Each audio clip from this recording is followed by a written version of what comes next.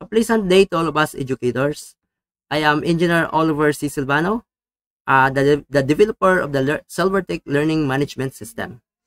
Okay, for today's video, I am going to create a tutorial on how to fix one of the problems encountered during account setup. Okay, the problem is SilVerTek LMS has no machine ID. So these are the common problems that we encountered when we are going to set up our account. Of course, the processing event is during account setup. Okay, the cause of this problem is that there is another application or service running in port 9001. By the way, this port is the one that the LMS or the SilVerTek Learning Management System is using. Okay, the name of that application is the Intel Graphics Command Center.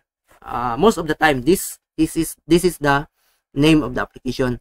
Okay, the solution for that problem is you are going to stop that application, the Intel Graphics Command Center or that service, and disable it in the startup. Okay, so without further ado, I am going to demonstrate you on how to fix that problem. Okay, first we need to take a look at with our SilVerTek Learning Management System. So if you are going to set up your account using the activate using the ZN-Div Authenticator, by clicking this button, you are prompted into this dialog box wherein you are going to enter your PTS ID, your TIN, your username, and your desired password, and of course the machine ID. Of course, the machine ID here is system generated, but some of the LMS installed on the on your computer does not display this machine ID. So mine it displayed because I don't have an Intel Graphics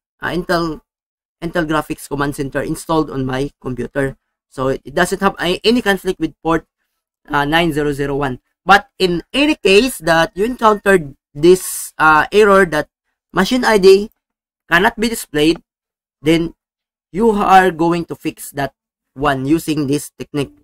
Okay, so as I was saying, we need a machine ID in order for us to create our user token successfully, you know, because this machine ID will be registered to our system.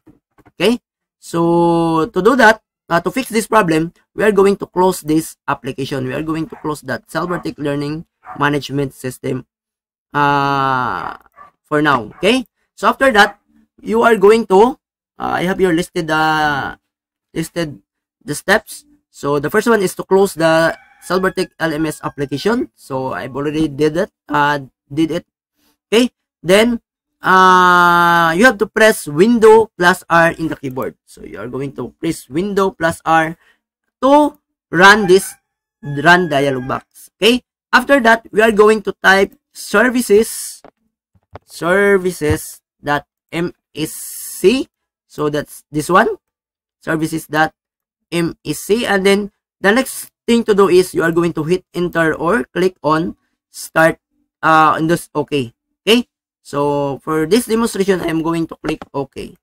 Okay, and then after that, the services window will appear, no? And then we are going to look for, so we have this one, look for Intel Graphics Command Center from the services dialog box. So I think it's in the middle. Anyway, the services are arranged alphabetically in ascending order. So we just look for I and then find that Intel Graphics Command Center. So you should find, or you should look that Intel Graphics Command Center.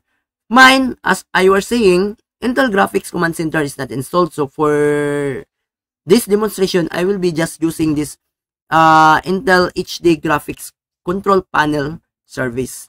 Okay, after looking that Intel Graphics Command Center, you are going to right click. So right click on Intel Graphics Command Center and select stop. Okay, so we are going to right click on this Intel and then click on stop. Okay, we will wait for a while and then that service is being stopped. So after doing that, we have this, you need to right click again, right click again on Intel Graphics Command Center and then select properties. So we need to right click on this Intel Graphics Control Panel, that is replacement for Intel Graphics Command Center, and click on properties. And then from this properties window, okay, in the startup parameter, we have this startup parameter window, select disabled and click apply. So we are going to click this automatic to drop down and click on disabled, and after that click on apply. Okay, and then click OK and close the services. So I am going to click this OK and then I am going to close that services. And after that, it's time to check whether the problem is being fixed or resolved. Okay, so you are going to run your SilVerTek Learning Management System using the system launcher. Okay, system launcher. Okay, so to do that, I am going to look for my launcher. This is my launcher. So I'm going to double click that one only once and then wait for a while for the system to load in our computer. So again, I am here in my login screen and I'm going to check whether I can get the serial now or get the machine ID by clicking on this get serial. So yan po, the serial is being displayed and I hope the problem is being solved, no? So let's try clicking on this activate using the ZNDiv authenticator and it should display your machine ID here. Okay, I think that's it, and I hope your problem is being fixed with this tutorial. And again, thank you.